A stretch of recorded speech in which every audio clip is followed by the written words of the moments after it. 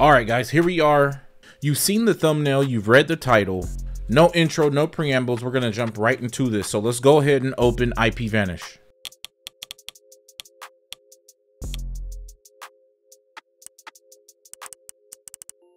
Okay, and I'm already logged in.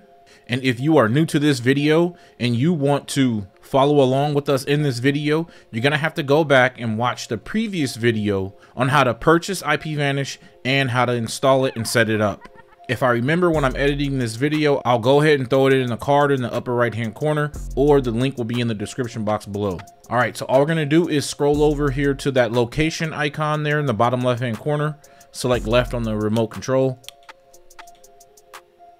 All right, so we're gonna go ahead and scroll down, and I'm gonna actually go to the nearest server that's closest to where I'm at. All right, here we go. And we're gonna scroll down and select view servers. Now, we got a bunch of servers here on this list. The key to picking the server that is the fastest is choosing the one that has the lowest ping time. Okay, as you can see in this top one here is 33 milliseconds. So we want to look for in this column the lowest ping time, but we're also going to correlate that with the load time to the right there in that column, the load column, as in that top one where it says 19%. It doesn't always work proportionally. So if you see 33 milliseconds right here and you see 19% in the load column, if you scroll down and you find another 33 millisecond ping time, the load time isn't guaranteed to be 19% as well. So let's go ahead and scroll down. Okay, 18 seems to be the lowest. Let's see what else. 17.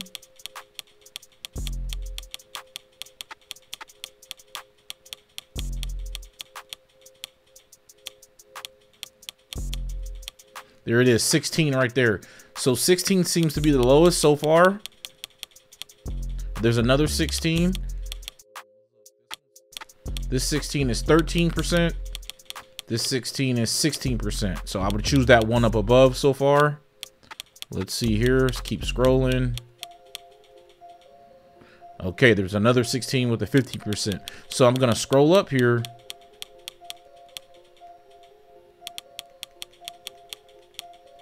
And select this server here because it has the lowest ping time and the lowest load percentage.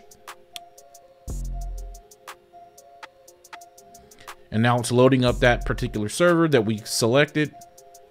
And now we are on the fastest server according to IPVanish's instructions on how to choose the fastest server. Now, in this video, I've also shown you how to change servers. So if you ever hear me talk about how to change the server, this is how you do it. In this version of IPVanish on the latest user interface. All right, guys, we're gonna end it there. I told you this was gonna be a quick video. Once again, if you're new to IPVanish and you haven't signed up yet, you wanna watch the video that's either in the card in the upper right-hand corner or on the end screen or in the video description box below. Thank you for watching, and we'll see you on the next video.